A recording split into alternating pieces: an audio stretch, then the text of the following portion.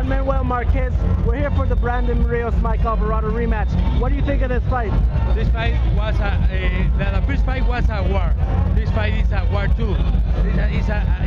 This fight is another great fight, and the people enjoy this fight because on the ring everybody wants to see two warriors.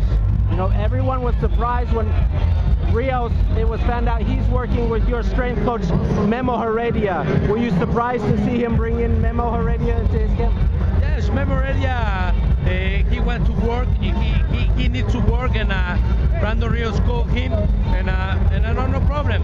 I feel good because Memo Heredia working with Brandon Rios, no problem. What is it like working with Memo? How does he help you so much?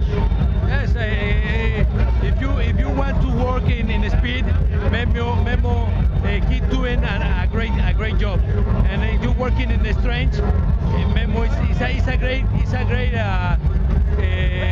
great conditioner, preparador físico. I heard reports of Mexico. Did Nacho Beristain say that you had changed and that you weren't the same? No.